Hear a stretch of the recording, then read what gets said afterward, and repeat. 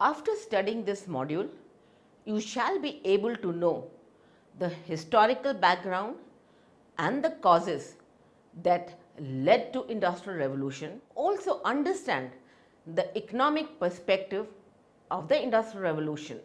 You can also have an idea of the essential conditions necessary for such revolution and its consequences on the society and the economy.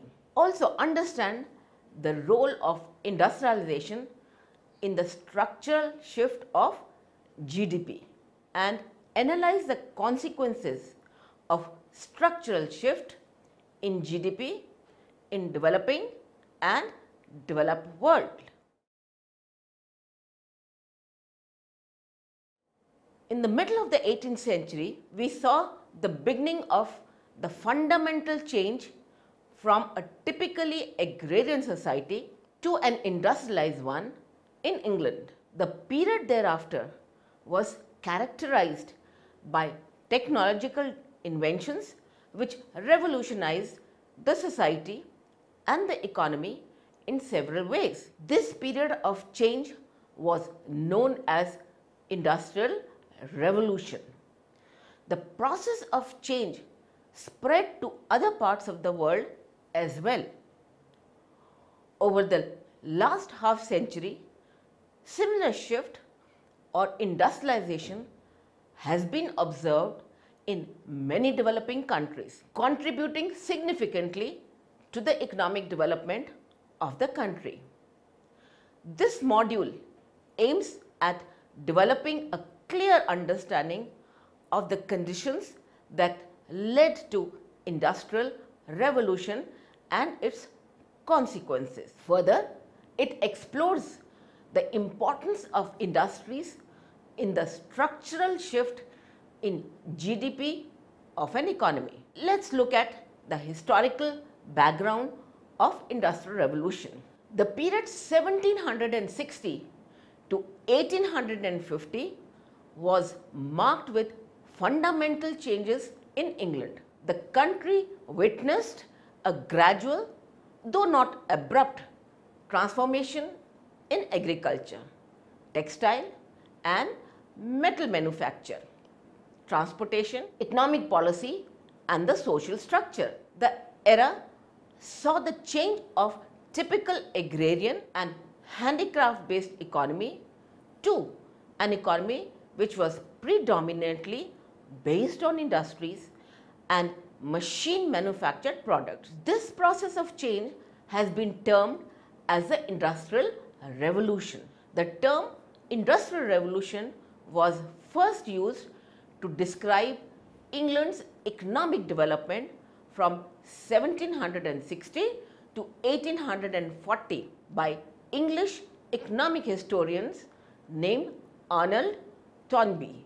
The process of change or the revolution that began in England in the 18th century soon spread across Europe and North America. Though the year 1760 represents the beginning of the Industrial Revolution, it is often considered that it actually started way back in 16th century with major scientific discoveries and ideas, benefits of which was being materialized in the post 1760 period. The main features of the Industrial Revolution were the technological, socio-economic and cultural changes. The technological changes were the key to the entire revolution. This included use of new metals like iron and steel, and most importantly, the use of coal-based steam engines, internal combustion engines and electricity. Invention of spinning jenny and power looms resulted in increased production with minimal expenditure of human energy. Concept of factory system having distinct division of labor and specialized role of the workers came into being. Development of means of transportation and communication enabled trade and expansion of the market for the finished product. Technological advancement tremendously increased the efficient use of natural resources and allowed for mass production of the goods. During this period, industry grew 4 times faster. The Industrial Revolution brought about changes that completely revolutionized families and lifestyles. Factory system attracted workers to an extent that they moved out of the rural family economy to urban areas. This led to rapid urbanization in England, and cities grew at a tremendous rate. By 1900, Great Britain alone had more cities with population of 100,000 or more than the entire Europe had in 1800. Let's look at the economic perspective of Industrial Revolution. Several views have been put forward in the past explaining the Industrial Revolution. Most of these were restricted to identifying the causes. Apart from technologies, there were other factors that favored Industrial Revolution in England. This included religious freedom, confidence of no invasion, and trade potential due to long coastline of this island nation, unification of states into single economic unit, and presence of huge coal reserves.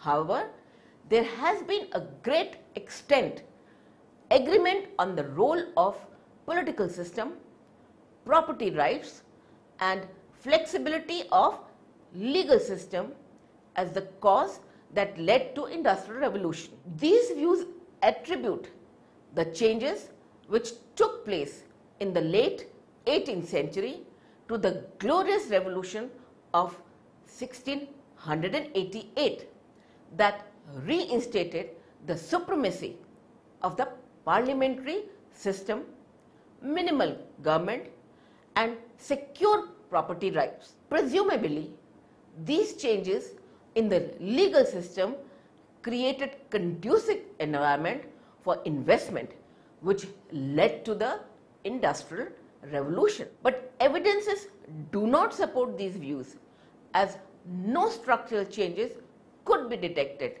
after 1668 in any of the financial data like interest rates, while property rights were as secure as in other European countries. Table shows the per capita level of industrialization from 1750 to 1913 of different countries. Great Britain clearly outnumbers rest of the countries throughout the period. If you look at the table, we are going to talk about per capita levels of industrialization, and we'll take different countries. For example, Great Britain 10, 16, 25, 65, 87, 100, 115. Belgium 9, 10, 14, 28, 43, 56, 88. United States 4, 9, 14, 21, 38, 69, 126. France 9, 9, 12, 20, 28, 39, 59. Germany 8, 8, 9, 15, 25, 52, 85. Austria and Hungary 7, 7, 8, 11, 15, 23, 32. Italy 8, 8, 8, 10, 12, 17, 26. Russia 6, 6, 7, 8, 10, 15, 20. China 8, 6, 6, 4, 4, 3, 3. And look at India's figures: 7, 6, 6, 3, 2, 1, 2. Students must note here that all entries are based on the index value of 100 equal to per capita industrialization in Great Britain in 1900. Data of England of course includes Ireland with England, Wales and Scotland, which was collectively known as United Kingdom. Let's have a look on technological inventions. Industrial Revolution was mainly a technological revolution brought about by the major inventions during that period. The underlying reasons that could explain the Industrial Revolution requires focusing on the sources of these inventions. These inventions turned out to be the major factor that differentiates Britain from other countries. The focus therefore shifts on the economic incentives for the inventors, which acted as a driving force for inventions leading to Industrial Revolution. It becomes evident that the Industrial Revolution in Britain was the outcome of Britain's success in the international economy, which offered Britain's inventors with unique and highly remunerative possibilities, as opposed to the common belief that it happened due to luck or genius minds, British culture and scientific advancement. However, role of greater literacy and numeracy cannot be ruled out, which downplayed the major technological achievements through innovation in the 18th century. The technological achievement of Industrial Revolution was consequence of the economic development that preceded the Industrial Revolution, which produced the high wage, cheap energy economy. Allen in 2006 argues that the main motive of invention of technology was to make money. The major implication of this concept were technological inventions were considered as investment which would yield returns in future high enough to offset the current cost. 2. The inventions were done mainly to come up with new product or reduce the making cost of existing product. Expensive labor and cheap energy led to the invention of machines that substituted energy and capital for labor. 3. Market size is very crucial for profits to offset the cost of inventions. For example, scale of mining industry was much greater than any other country. So returns on the inventions in mining machinery were highest. 4. Inventions were also encouraged by patents, which gave the inventors a right to all the gains from the inventions. Better property rights for the knowledge were the main reason that led to inventions of Industrial Revolution.